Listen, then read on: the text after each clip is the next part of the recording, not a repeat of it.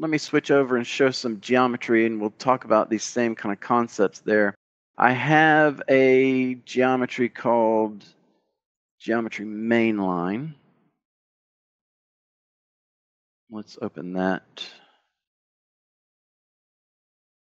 Okay, and so the same thing is happening here with geometry mainline. If I look at my reference attachments, you can see that I have a 2D model that's referencing the 3D model. If I turn that off, I have 2D, and if I turn on my 3D and 2D view, I've got my 3D representation of the geometry out here, and I've got my 2D representation. So I said before that with terrains and with surveys, it makes sense to be working in 3D. And we recommend that's kind of a best practice. Since those are 3D objects, there's no 2D component, go ahead and work in a 3D model with those.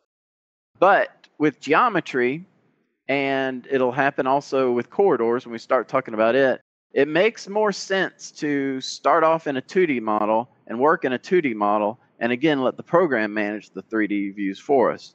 And why is that? Well, horizontal geometry is truly that. It really is horizontal. You know, these lines are only 2D when you're laying out an alignment. Curves, these are circular arcs in a 2D plane, and these are, you know, spirals in a 2D plane, right? So it really does make sense to lay out geometry in a 2D. And when I attach a profile to that and set the profile active, it's going to manage and draw that 3D representation of the file for me. So with geometry, it's going to be acting the same as with the terrains. It's going to be managing that 3D display for me. With corridors, it's the same.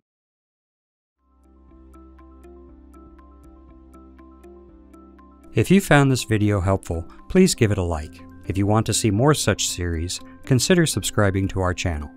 Thank you, and see you next time.